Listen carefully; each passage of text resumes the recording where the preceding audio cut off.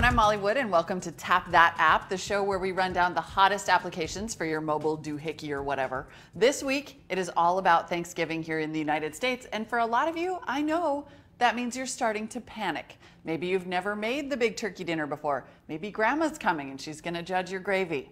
You need help.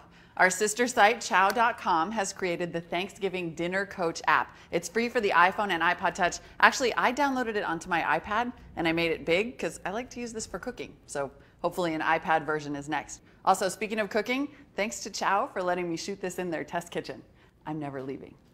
Anyway, the Dinner Coach app lets you choose from 9 recipes here, pretty basic Thanksgiving fare, nothing that's going to scare off your picky eater friends. You can delete whatever recipes you don't think you'll use, except for the turkey actually, so vegetarians, you might want to look elsewhere. Anyway, once you choose the recipes you want to use, let's see, green beans, turkey gravy, yes, it creates an entire shopping list for you. Now, what I really like about this shopping list is that it also includes the gear you're gonna need, like the pitcher, the whisk, the frying pan, the roaster, that kind of thing. But anything you already have, you just tap it and then it disappears from your list.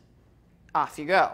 Okay, then, and this is where it's really helpful, it creates an entire cooking schedule for you by day. So what you need to do on Monday, defrost your turkey, what you need to do Wednesday, and what order you need to cook things so you can have everything ready all at the same time.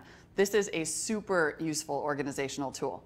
Now, this is a pretty basic app. It's probably best for people who haven't cooked Thanksgiving dinner before or who are just interested in keeping things simple and organized. For example, I wish that you could import other recipes from the Chow database. There's a lot of good stuff there, but in this case, you're pretty much stuck with these ones here. If you wanted to customize, you might want to try something like I Feast Thanksgiving, or you could combine this with the Turkey Recipes app in the iTunes App Store. That's got 38 different turkey recipes. Also, I would love it if there was a way to email someone this shopping list so that you could send someone else to the store or maybe even print it out.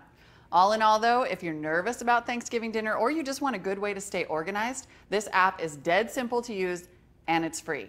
So, you know, if you can take the stress out of cooking, that means that you can just serve a good meal, sit back and go to your happy place while Aunt Alice criticizes your housekeeping. Again. For Tap That App at CNET.com, I'm Molly Wood.